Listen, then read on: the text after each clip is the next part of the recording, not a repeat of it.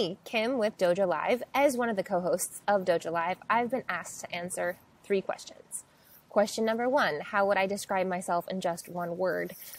Emotional state at the moment, overwhelmed. Overall, diligent. Funnest moment on DojoLIVE, I would have to go with the funniest, which was a show with Richard Sheridan at Menlo Innovations back in 2016. Audio difficulties at the beginning. Carlos was oblivious, Rich's face was hilarious, and I was laughing until the point of tears. Great show, however. And finally, what is DojoLIVE to me? 2 things. Symbolically, it is recognizing talents in others and letting them see it in themselves. Thank you, Carlos. And saying yes to things that you find frightening.